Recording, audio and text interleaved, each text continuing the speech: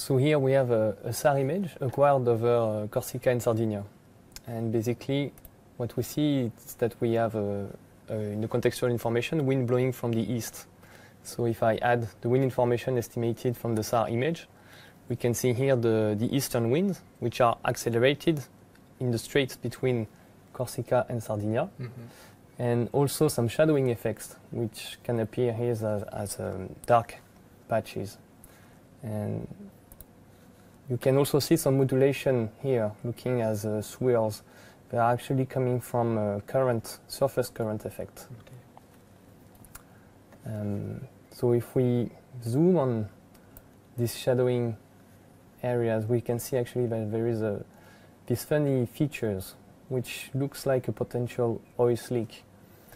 And even with this weird loop. And if we add the ship detection, which is done with the SAR, we can see that there are two bright echoes here, which are actually detected also in the vicinity of this oil slick.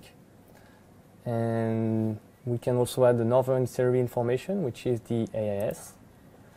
And it is matching with these two echoes, so this is interesting. And if we are actually looking at all the ships that have been passing in the vicinity of this pollution, so here I'm drawing a gate, and I can see that there are three trajectories, and one of them is really matching the trajectory of the oil spill, and you can also interestingly see that the oil, the loop is matching with the AIS. And this typical behavior is actually quite classical when the ships are polluting. Okay.